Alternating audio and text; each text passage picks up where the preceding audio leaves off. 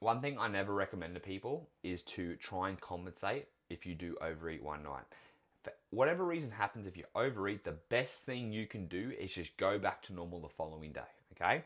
Do not try and restrict your calories more. Do not try and over exercise. Do not try and do anything different. You do not want to be obsessed about this overeating side of things and then thinking that you have to compensate for it, because you're not in a rush. There is no time period.